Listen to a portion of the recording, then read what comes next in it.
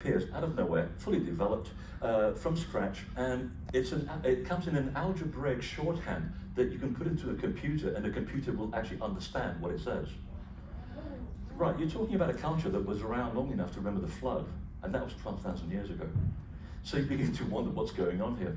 And it gets weirder because it's also a bridge language whose algorithm can be translated from one language into another.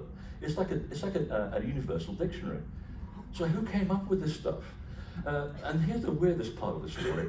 Aymara is not the end of, or the beginning of this development. It is based on an earlier language called Pukina, and it's also the name of a people. There's only about 3,000 Pukina left around Lake Titicaca. And they said, yeah, we came from a sinking island in the middle of the big ocean over there. You may have heard about it, called the Pacific. And we basically called it Mu'ul. Some people call it Lemuria. We don't know where that came from. That's an actual quote. We don't know who came up with Lemuria. We called it Mu'ul.